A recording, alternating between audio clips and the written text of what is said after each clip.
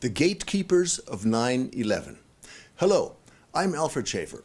The purpose of this video is to help you understand what gatekeepers are and the role they play in suppressing the truth about what happened on that fateful September day in 2001. We must not underestimate the importance of this event just because the controlled mainstream media avoids this subject. Now, so many years after the false flag attack on the United States of America on 9/11, we find ourselves involved in multiple wars and our society fundamentally changed for the worse. We see no end in sight for the continuing downward spiral of death, destruction, and loss of liberty. The gatekeepers of 9/11 are as guilty as those who conceived the idea of this catalyzing Pearl Harbor event.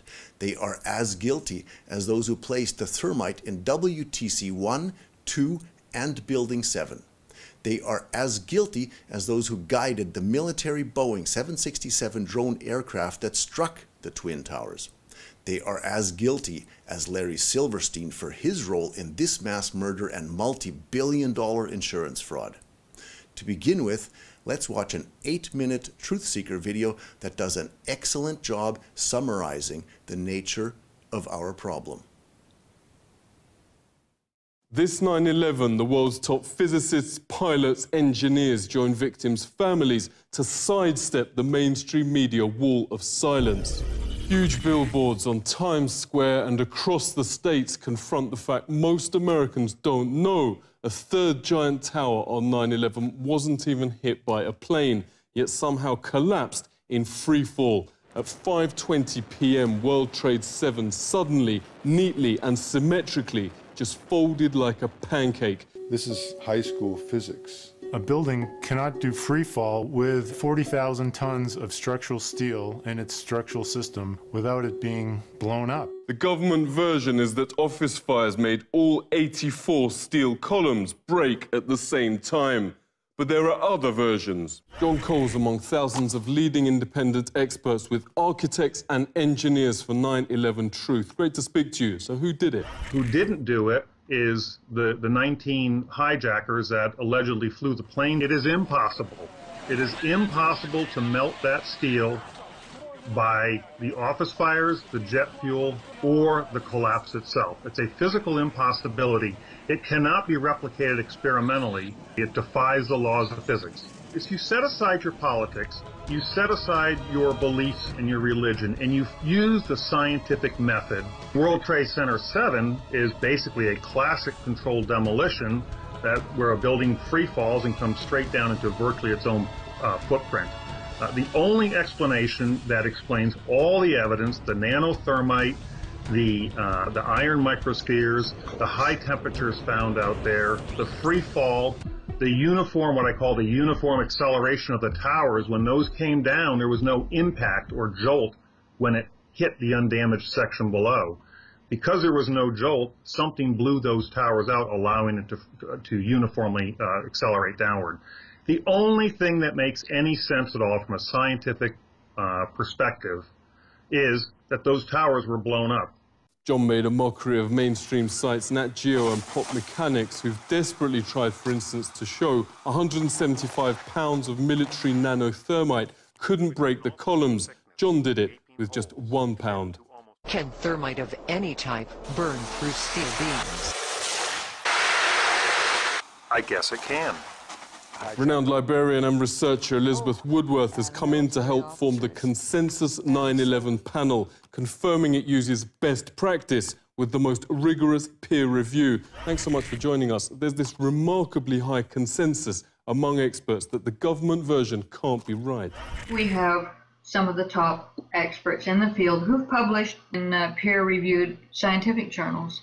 And yeah, these scientific journals exist, like the Harris study, but they're never covered in the media. If people knew about the research, they would find it compelling. Dr. Griffin has said that he's never heard of anybody who saw the evidence, became converted to this point of view, and then changed back. Yeah, the panel's made government already change its story and admits Skyscraper 7's freefall. That's right. David Chandler is an extraordinary model maker. Chandler is on the panel, and he devised a model to prove that the top floors fell with no resistance. There's only one way that that can happen, and that is that all the columns, there are 84 of these columns, that they were severed at the same moment. Dr. Graham McQueen accessed the New York Fire Department records from that day. Thanks very much for joining us. Never broadcast by mainstream media, but more than 100 witnesses have even reported the explosives bringing down the Twin Towers. Here was this roughly 10,000 pages of extremely rich eyewitness material. And I found that there were 118 people who clearly perceived explosions. You know, we have firefighters who are used to fighting high-rise fires, who are used to encountering smoke explosions and boilers, and yet they use words like bombs. You know, they don't identify with the things we would expect. Floor by floor instead of popping out. It was if they had detonated. Detonated. If they were planned to take down a building. Boom, boom, boom, boom, boom, boom, boom. All the way down. Bob McIlvaine has wanted answers why the post-mortem of his son Bobby found his fatal injuries in the South Tower consistent not with fireballs, but explosives. Yet mainstream host Rachel Maddow here recently sneered he's not only a conspiracy theorist for asking questions, but also attempted to connect him to violence and Al-Qaeda. All of these nefarious conspiracies about government plots to kill and conspire and lie about it and cover up the real truth. I mean, this stuff is as ridiculous as it has ever been, but it is as ridiculous as it is dangerous. Bobby's father joins us. Thank you very much for speaking with us. How do you feel first losing your son and now being portrayed as the bad guy? My son died. He died from an explosion. I can prove that beyond a reasonable doubt. If I was in a courtroom, a jury cannot not accept that as proof. So that's where we have our problem. When I say, well, this was an inside job. Well, my son died from an inside job from someone putting bombs. Detonations. I would make her sit in this room and go through what I just went with you. And then I would say, now you tell me I'm a conspiracy theorist. Just shows you how awful our media is. I don't want to call her the media. She makes over $1 million and they tell her what to say. One newspaper reporter, and is from the Philadelphia area, was very upfront with me. She said, you know, Bob, she says, as a reporter, I am the problem because we will lose our jobs. If I take that, just that little bit you just said, to the editor, he will crush it. So I'm telling you right now, I can't put your story out there. The media owners will not allow them. The press would not cover it, just that, because it'll put a little doubt in people's minds. Yeah, who do you blame for all this? The people of the United States are just as much to blame because they just want to believe that we are good people, we are an exceptional country. But this is what governments do. You know, it's very Machiavellian. Now we have an endless war on terror. I know what these people in Iraq, I know what these people in Syria, I know what these people in Libya, Afghanistan we're going through because they're all losing children. And that's what it's all about. Everybody's losing family members. And it's pure hell. So that's it, Daniel. Tomorrow, Congress votes to bomb Syria, the latest war of the post-9/11 era. The US would now officially be Al-Qaeda's air force, notes former Congressman Kucinich. But America's had enough. 9 in 10 oppose this invasion, the most unpopular in history. Regarding 9/11, a massive 84% now say the government's lying. We now have the precedents documented that governments prepared to commit supreme crimes against its population. Exactly what happened on 9/11 can be argued by both so-called conspiracy theorists and the authorities. What's beyond dispute is on the 11th of September, the world will join to mourn the almost 3,000 innocent people who lost their lives. This is The Truth Seeker.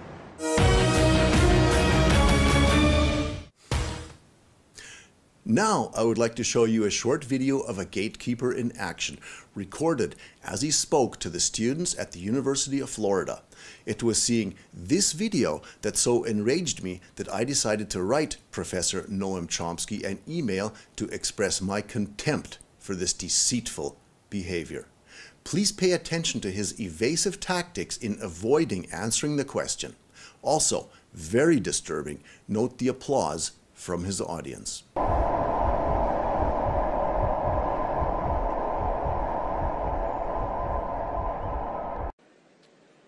All right. Noam, thanks for coming. You've mentioned quite a few contradictions from the media and their presentation on things. And I think the most notorious case of this is with September 11th, 2001. You mentioned in a forum on ZNet in 2006 that you wanted to see a consensus of engineers and specialists that understand the actual structures of these buildings and their possible collapse. And there is such a group, and I'm here to tell you about that and ask you a follow-up question. It's called Architects and Engineers for 9/11 Truth. There's a consensus of over 2,000 of them. All right, is this a question or Please a don't statement? interrupt. I'm asking a question. I'm setting it up. Thank you. This consensus shows that Building 7, the third building that fell on 9/11, fell in free fall speed, as the NIST report acknowledges. Are you ready to come forward and jump on board with 9/11? I know you've mentioned it's a distraction, but there's no better case of the media covering up things than not presenting Building 7, that third building. We've all seen the other towers fall, but what about Building 7, Noam? Well, in fact, you're right that there's a consensus among a minuscule number of architects and engineers, tiny number. A couple of them are perfectly serious. They are not doing what scientists and engineers do when they think they've discovered something. What you do when you think you've discovered something, what you do is write articles in scientific journals, give talks at the professional societies, go to the civil engineering department at MIT or Florida or wherever you are, and present your results, and then proceed to try to convince the national academies, the professional society of physicists and civil engineers, the departments in the major universities, convince them that you've discovered something. Now, there happen to be a lot of people around who spent an hour on the internet and think they know a lot of physics, but it doesn't work like that. There's a reason why there are, there's a reason, may I finish? There's a reason why there are graduate schools in these departments and research. So the thing to do is pretty straightforward. Do what scientists and engineers do who think they've made a discovery. Now, when this is brought up, as it has been, there are one or two minor articles, like this one article that appeared in an online journal which claims to have found, where someone claims to have found traces of nanothermite in Building 7. I don't know what that means. You don't know what that means. But if it means anything, bring it to the attention of the scientific community. That's a couple of other fragments like that. So yes, there's a small group of people who believe this, and there's a straightforward way to proceed. Now, when this is brought up, there's a standard reaction. Scientists and engineers and professional societies and physicists are so intimidated by the government that they're afraid to take, they don't have the courage to take this position. Anyone who has any any familiarity with political activism knows that this is one of the safest things you can do. It's almost riskless. People take risks far beyond this constantly, including scientists and engineers. I can have run through and can run through many examples. I mean, it's a kind of a, maybe people will laugh at you, but that's about it. It's an almost riskless position. So that can't be the reason why nobody's convinced. However, there's a much more deeper issue, which has been brought up repeatedly, and I have yet to hear a response to it. There happens to be, whatever one thinks about Building 7, frankly, I have no opinion. I don't know as much science and engineering as the people who believe that they have an answer to this. So I am willing to let the professional societies determine it if they get the information. So whatever the facts, there's just overwhelming evidence that the Bush administration wasn't involved. Very elementary evidence. You don't have to be a physicist to understand it. You just have to think for a minute, okay? So let's think for a minute. There's a couple of facts which are uncontroversial, right? One fact that is uncontroversial is that the Bush administration desperately wanted to invade Iraq. That's a long-standing goal. There's good reasons for it. Second largest energy resources in the world, right in the middle of the world's major energy-producing region. Perfectly obvious reasons, which they in fact later stated, but they were obvious anyway. So they wanted to invade Iraq. One uncontroversial fact. Second uncontroversial fact. They didn't blame the 9/11 on Iraqis. They blamed it on Saudis, mainly. That's their major ally. So they blamed it on people from their major ally, not on the country that they wanted to invade. The third uncontroversial fact. Unless they're total lunatics, they would have blamed it on Iraqis if they were involved in any way. That would have given them open season on invading Iraq, total support, international support, the UN resolution, no need to concoct wild stories about the weapons of mass destruction and contacts between Saddam and Al-Qaeda, which of course quickly exploded, discrediting them. No reason to invade Afghanistan, which was mostly a waste of time for them. But they didn't. Well, the conclusion is pretty straightforward. Either they are total lunatics or they weren't involved, and they're not total lunatics. So whatever you think about Building 7, there are other considerations to be concerned with. All right, I think our speaker answered that question succinctly, so that's the only question we'll have on that topic.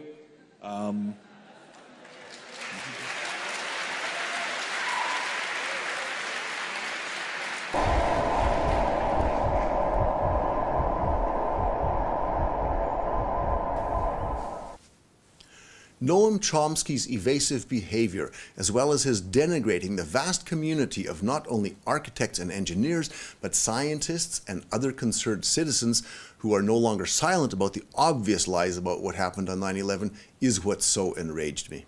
If he was an intellectually challenged person, this could be attributed to being plain stupid. But he has attained the status of a leading intellectual with a vast following of those who trusted him. This is why I wrote him, to articulate my disappointment. I will now read you my letter to Noam Chomsky, written on November 6th, 2013. The title of this letter was Chomsky Stumbles. Dear Noam, since my days as a student, you were always an inspiration for me. You had the courage to speak out and write many excellent books in defense of the oppressed peoples of the world and in defense of democracy and justice. You had a secure place in the history books as being the fearless champion of so many of the civilized values we hold dear. Today, to my great dismay, I am having difficulty understanding why or what has motivated you to turn your back on humanity and reveal yourself as being nothing more than a cowardly traitor guilty of complicity in covering up the largest mass murder of innocent American citizens in modern history. You are lying to help conceal the truth about the Zionist false flag operation of 9/11. This is worse than pathetic. It is criminal. Unthinkable. Noam Chomsky places tribal instincts above his sense for humanity. Fortunately, your treachery is not going unnoticed. The disappointment of many of your former fans is clearly visible in the comments section beneath the following article and video. Chomsky covers up the JFK murder and 9/11, both of which Mossad was involved in, and the power of the Jewish lobby in the United States in general. And did he ever mention the Jewish role in the Russian Revolution? Or the immense power of the Rothschild family with their fraudulent central banking? Or the destructive effects of cultural Marxism? No, he only criticizes corporations. Ultimately, it is always the same with these people.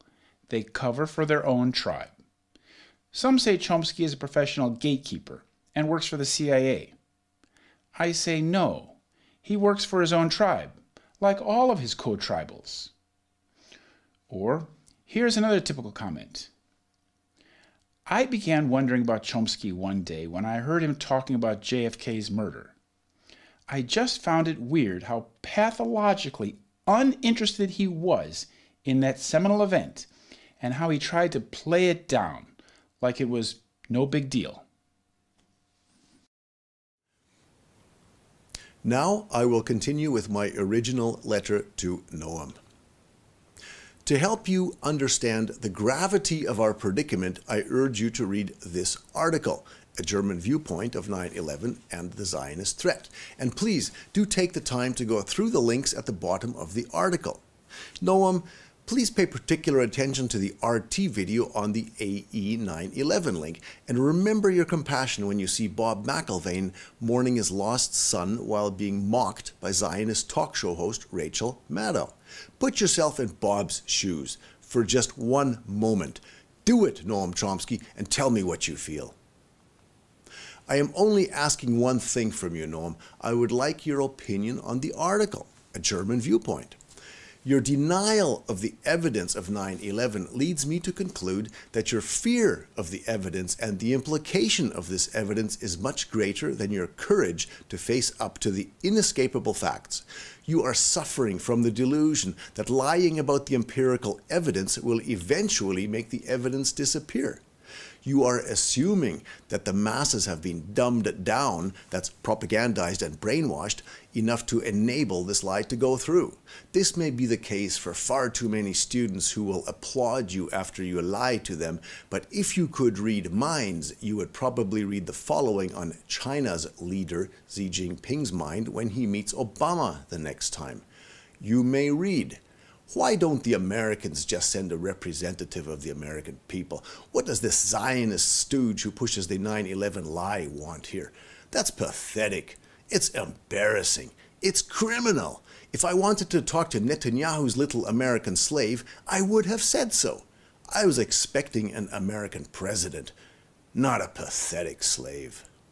The rest of the world is not as deceived by the Zionist propaganda as much of the West seems to be. Noam, is it the fear of the consequences of the truth that prevents you from doing what is best for humanity and your tribe? People are realizing that homeland security is not a result of 9/11, but rather that 9/11 was the catalyzer needed to better sell the fascist police state we are now witnessing.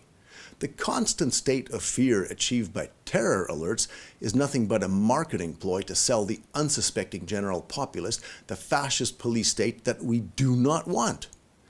Instead of lying to college students, you should explain to them what the difference is between a Zionist and a Jew.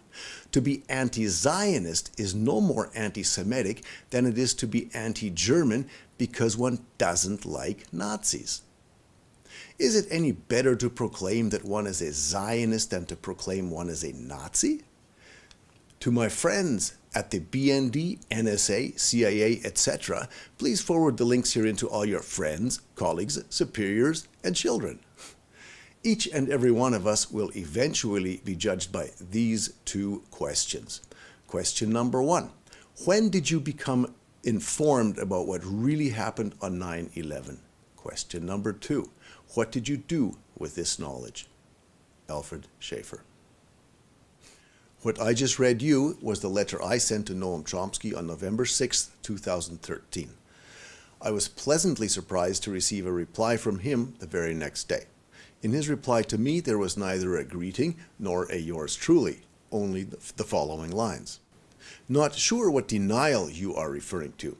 If you are referring to the fact that in answer to letters I have repeatedly outlined the very strong evidence that the Bush administration was not involved in 9/11, I'm afraid I can only say that I'll continue to do so until there is some response. So far, it's only streams of insults like this. He did not answer a single one of my questions or statements, so I could not possibly leave it at that. On the same day, November 7th, 2013, I wrote him the following. Dear Noam, thank you very much for your response. You are questioning the involvement of the Bush administration in this crime against America. What about the fact that the Department of Justice investigation under Michael Chertoff allowed the steel to be destroyed without examining it to determine why these steel-framed structures collapsed. You say, not sure what denial you are referring to. I am referring to you denying the fact that the official government version is physically not possible. It could only be possible if you believe in magic. Noam, your complaint about streams of insults like this ought to be viewed as a symptom of the dam that is about to burst. Noam, and you are on the wrong side of this dam.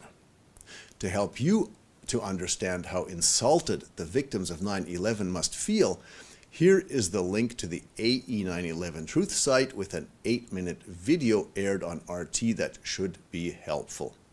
The RT video is on the left side when you open the link. Next time you make a presentation, feel free to show this to your students. If you start doing that, Noam, you could still redeem your legacy. Once the dam bursts, it will be too late. Here's the link. Alfred Schaefer. Just overwhelming evidence that the Bush administration wasn't involved. Professor Chomsky responded on the very same day, but he did not really make a lot of sense. He continued to claim that the Bush administration was not involved, as well as putting off the architects and engineers as being irrelevant. He accused me of being arrogant. I'll read you his words. It requires extraordinary arrogance for you to think you have the right to speak for the victims of 9/11. You can, if you like, live with the illusion that you are part of a great mass movement rather than a small and isolated clique. Your problem, not mine.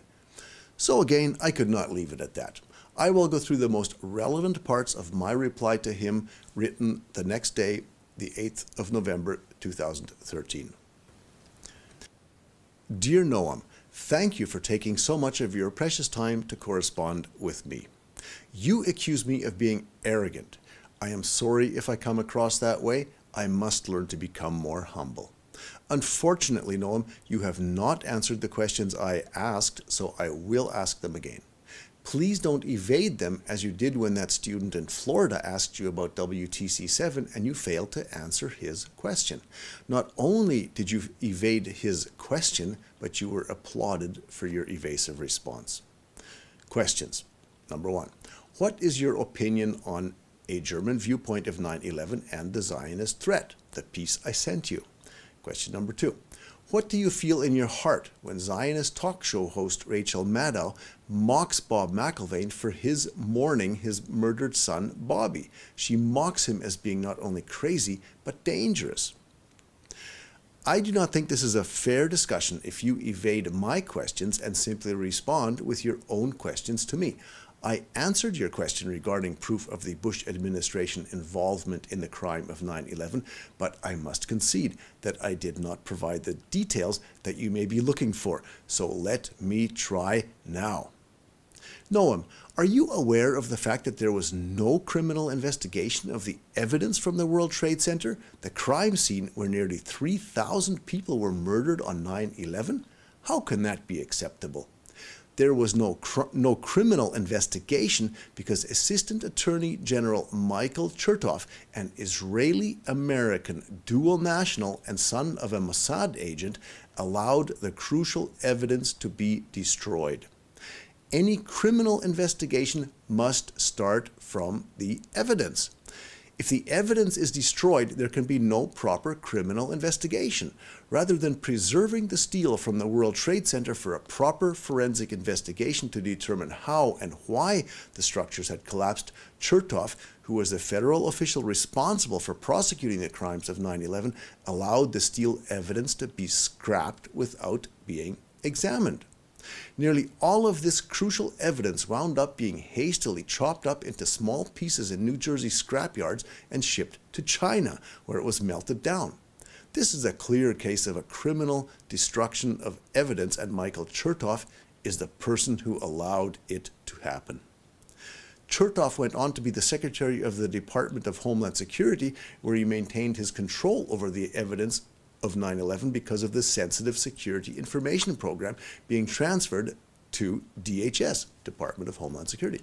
In this way, Michael Chertoff had effective control over the evidence of 9/11 for several years and allowed the most crucial evidence to be destroyed. Michael Chertoff, the son of an Israeli Mossad agent, i.e. Livia Eisen, allowed the steel to be destroyed because he did not want the evidence of explosives, thermite, melting, and nanothermite to be analyzed by steel experts. In the same way, he did not have the FBI examine the aircraft parts that were found so that the aircraft could be identified by its time-tracked numbered parts. If the official version of 9/11 is true, and 19 Arab fanatics did in fact cause all the destruction on 9/11, why has Michael Chertoff, an Israeli national, committed serious crimes to destroy the evidence rather than doing a complete and proper criminal investigation? One very positive thing about 9/11, every cloud has a silver lining, is that it has rekindled interest in other strange events of the past. For example, the Israeli attack on the USS Liberty, which some people are not even aware of, or the assassination of President John F. Kennedy, and how is it possible that this crime is still not resolved? 9/11 has stimulated new interest in these unsolved crimes. Noam, I would be happy to answer any further questions that you may have. Sincerely, Alfred Schaefer. It made me very happy to receive an answer from Professor Noam Chomsky the very same day. Again, there was no Dear Alfred, nor was there a Sincerely Yours. Only, inserted in bold letters beneath my questions, the following responses. My first question: what is your opinion on A German Viewpoint of 9/11 and the Zionist Threat, the piece I sent you?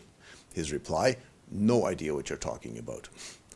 My second question: what do you feel in your heart when Zionist talk show host Rachel Maddow mocks Bob McIlvaine for mourning his murdered son Bobby?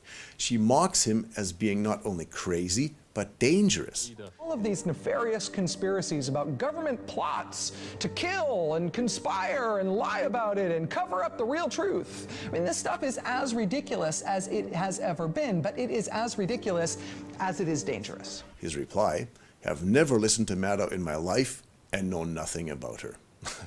I could not make any sense out of the following statements he inserted in my email following my description of Assistant Attorney General and later Secretary of Department of Homeland Security, Michael Chertoff. His reply: your claim with no evidence, same with what follows. Plus, he wrote, simple, respond at last to the overwhelming evidence that whatever happened on 9/11, the Bush administration was not involved, instead of continuing to evade it. I don't know what he was trying to say here. This was not what I was expecting from a famous linguistics professor. At this point, it became more than clear that Professor Chomsky would continue to evade my questions. He was dedicated to the official lies and had no shame to repeat these lies. My entire correspondence with Professor Chomsky was shared with an extensive blind carbon copy list, which included individuals as well as institutions. This was no secret. I wrote him that at the beginning, that these people were interested in what he had to say.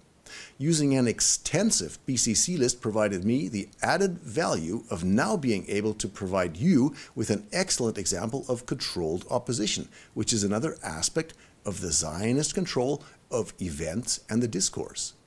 We will cover controlled opposition at the end of this lesson. Now, let's go through what I wrote him on November 10th, 2013. I gave my final email to him the title, Chomsky Falls. Dear Noam Chomsky, thank you for your contributions to this piece. I see no point in continuing our dialogue on what really happened on 9/11. Dear everyone on BCC, I encourage each and every person who has some understanding and interest in what is going on with our politics to ensure that not a single person in your circle of friends remains unaware of what Zionism is and what happened on 9/11. Do not risk the embarrassment of being the very last person to know what happened. And do not let your friends be the last to know. Save them the embarrassment of still not knowing if any are still unaware. We are all emerging from the biggest brainwashing exercise ever done on humanity. Just as each and every one of us remembers where we were on that fateful day of 9/11/2001, each and every one of us will remember when we first began to understand what really happened, and if we learn this through a friend, we will always honor the courage that this friend showed in presenting the evidence. You be that friend. To my Jewish friends, I am even more adamant. To them I say, you are completely innocent of any wrongdoing. You have only been deceived and brainwashed like almost all of us were. And now that you know, it is of utmost importance to reach out to your friends and neighbors before they come to you. It has become pointless to continue the dialogue with Noam Chomsky, as he has shown himself to be a Zionist fascist. He is not interested in empirical evidence and cares not for the fate of the victims of 9/11. Noam Chomsky is deterring democracy by manufacturing consent for the ridiculous official conspiracy theory of the 19 bad Muslims taking down all those buildings on 9/11. He will not even consider admitting that there was anything unusual about building WTC-7. He is driving the United States of America to become a failed state. Now we will go through an example of the controlled opposition that I mentioned a few moments ago. These are the folks who work for the Zionists but pretend to be working for the cause of justice, all the while diverting attention and distracting away from what is really going on. By doing this, they are deceiving many good people into wasting precious time and resources on futile endeavors.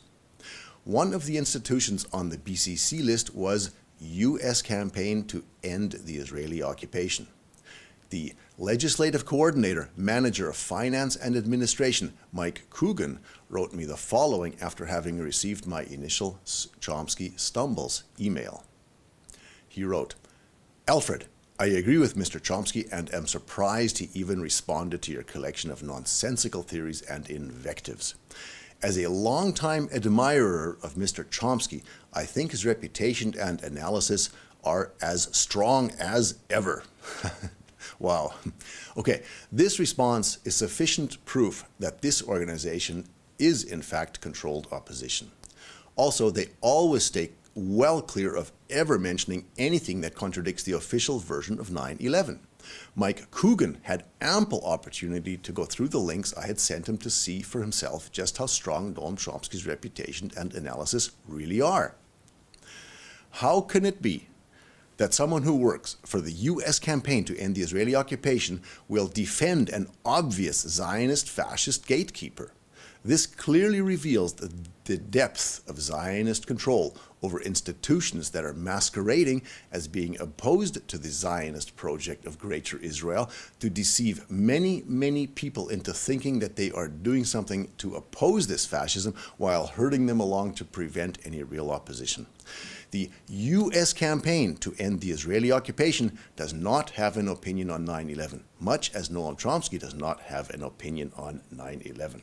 If they were what they are posing to be, their title could be U.S. Campaign to End the Israeli Occupation of Palestine, and they would most certainly be drumming as hard as they possibly could to reveal the truth about 9/11 and not shielding a gatekeeper such as Professor Noam Chomsky.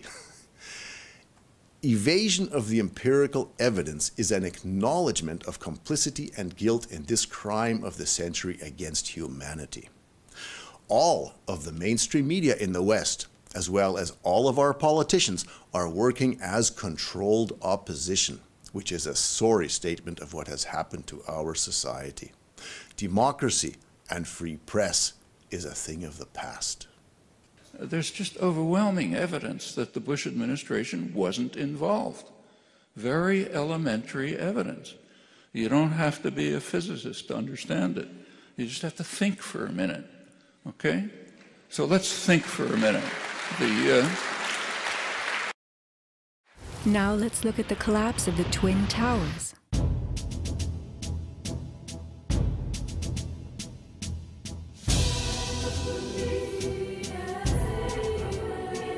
We are seeing explosions rather than implosions, a first in demolition history.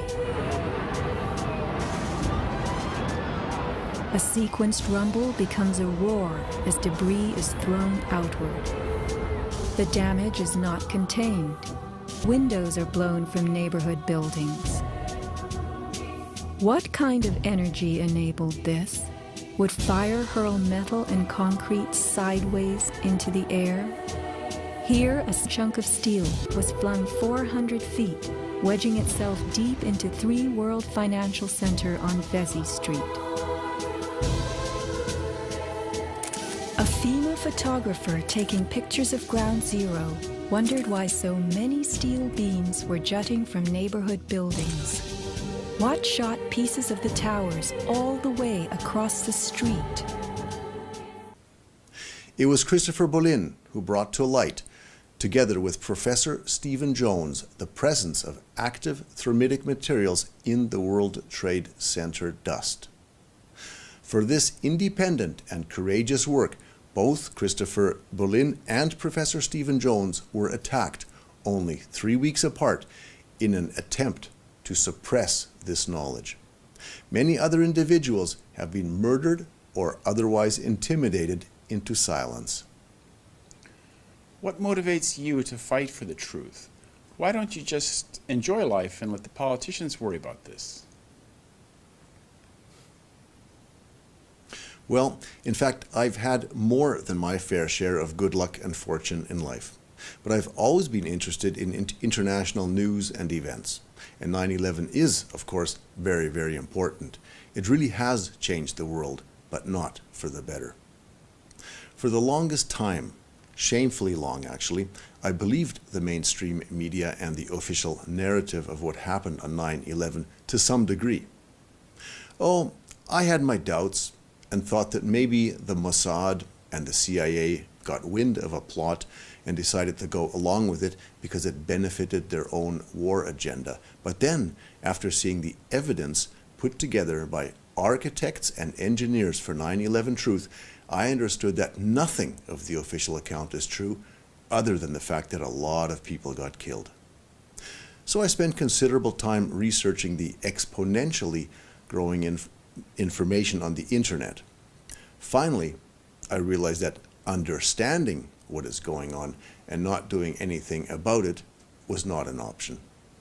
I started blogging on different sites, for example, Foreign Policy, Foreign Affairs, Information Clearinghouse, and many other sites. This was a very educational time for me. I learned a lot about controlled opposition, censorship, and Hasbara with their methods of trying to prevent any serious dialogue. I had also read a number of books on Talmudic Judaism and Zionism. But it was your book, Christopher, Solving 9/11, the Deception That Changed the World, that helped me to understand the hidden architecture behind this false flag attack. Understanding this and doing nothing would make me criminally negligent. But Alfred, what do you suggest people do? I mean, what can anyone do? Don't you think this is kind of hopeless? Oh no, not at all. What you can do depends on your life situation.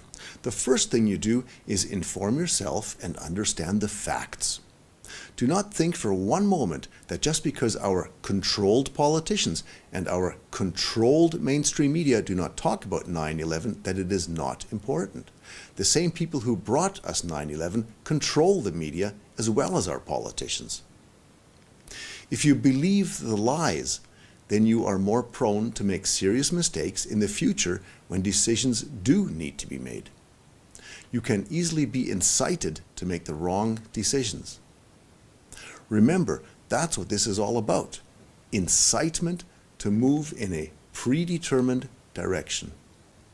We are seeing the same thing now with events unfolding in the Ukraine. Let's say, for example, you are a student. What you can do, besides making sure that all your friends understand, is raise the subject in class. Demand that the teacher or professor explain to you how those 19 bad Muslims managed to place the thermite in the 3 towers, since we now know that the hijackings were staged and the military drones that hit the Twin Towers were only part of the deception.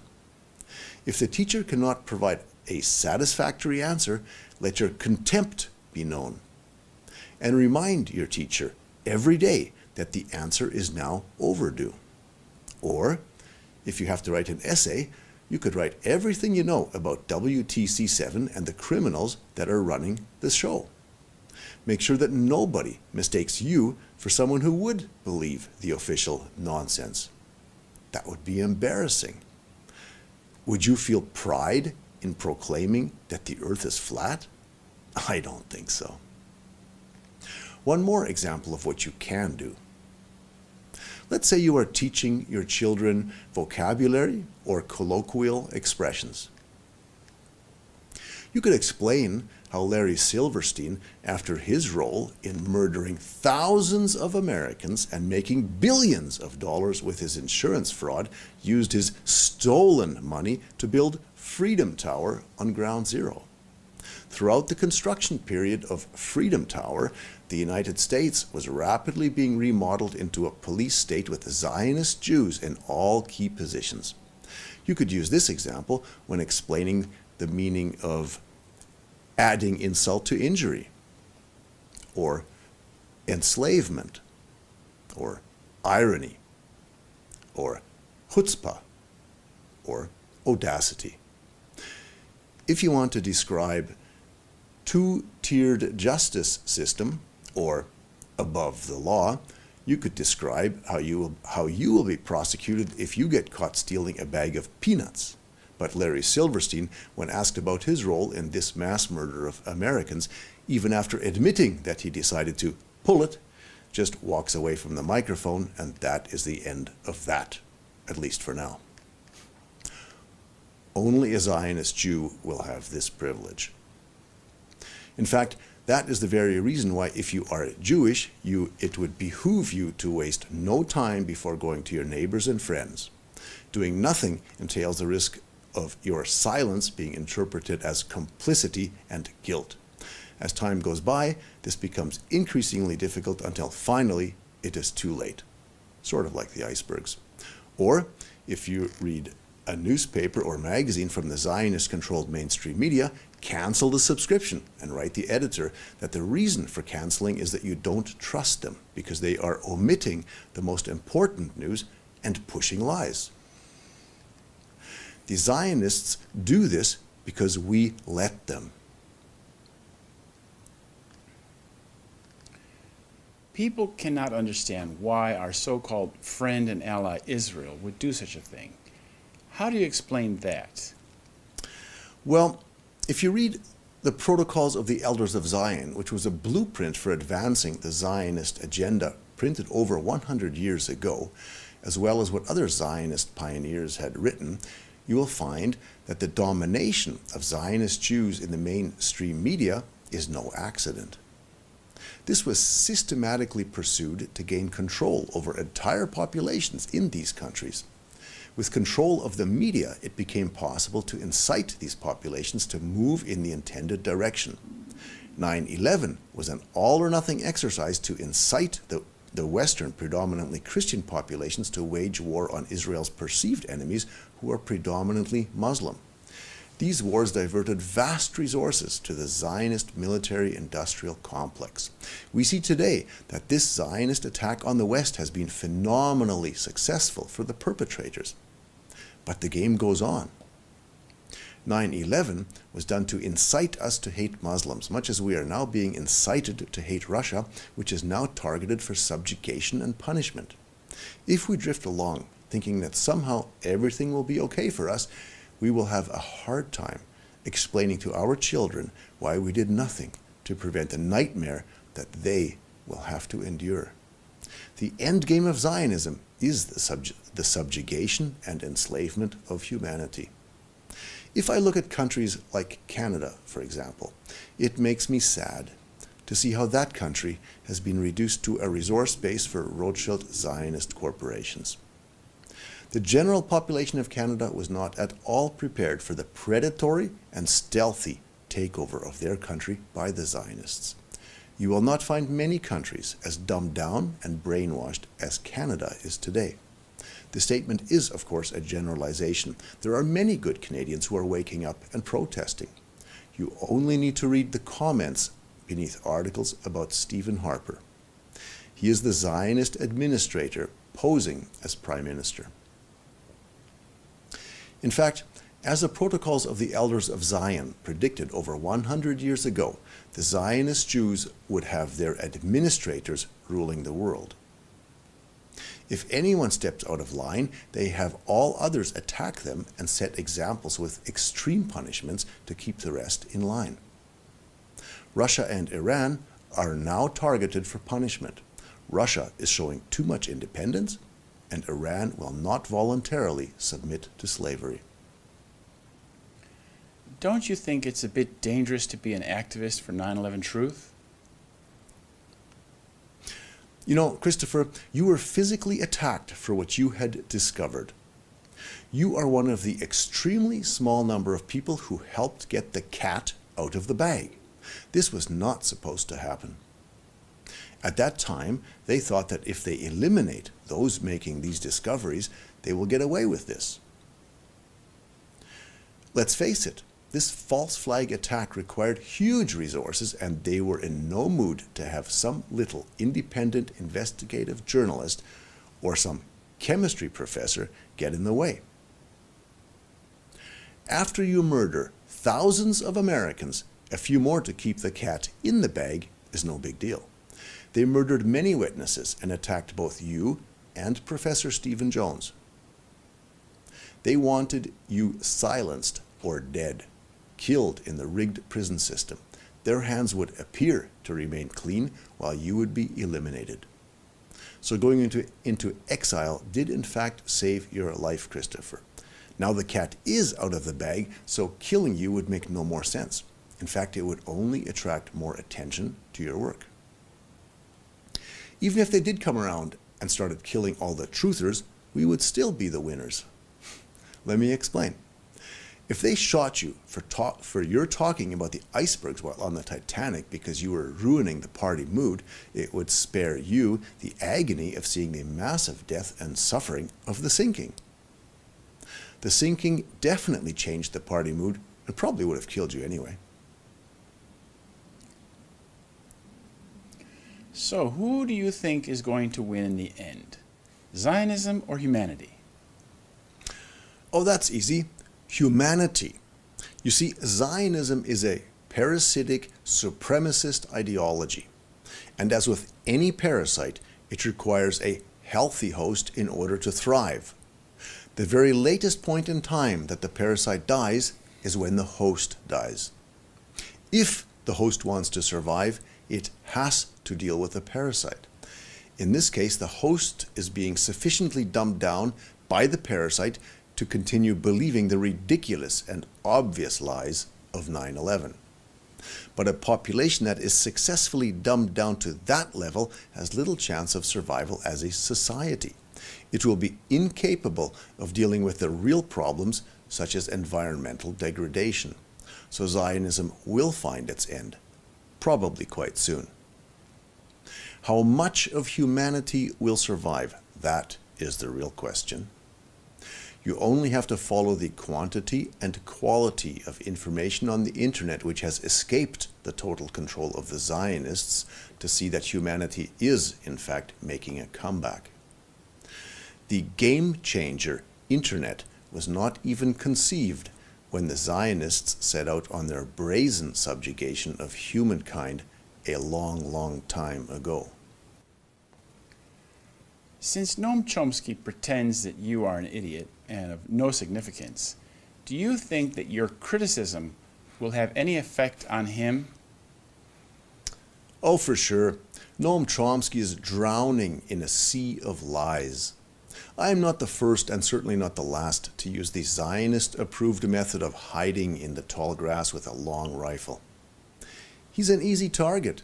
He is fatally wounded because he will never know if I or any of my friends are in the room. And we will demand a proper answer to a very clear question. We will always begin with WTC7. We will scream this question to him and no longer be taken for a sucker. We know the truth and are prepared to die for the truth. To keep the lies going is infinitely more difficult than to just face the truth. Except, of course, for the criminals. Let me add to that as a closing statement. The mood of people throughout the world can be summarized by the following statement. Someone needs to tell Obama that black slavery was abolished in the United States of America a long time ago. If this guy really wants to do what the world needs, he can start by rebelling against his Zionist masters and act like the person he pretended to be to get elected. Yes, he might be shot dead like JFK, but at least he would have done something useful with his life before that. American people, start a fight for your liberation from the Zionists. Their power lies in money, secrecy, and trickery. Your power is in your sheer number, and you will find the whole world on your side. Thank you.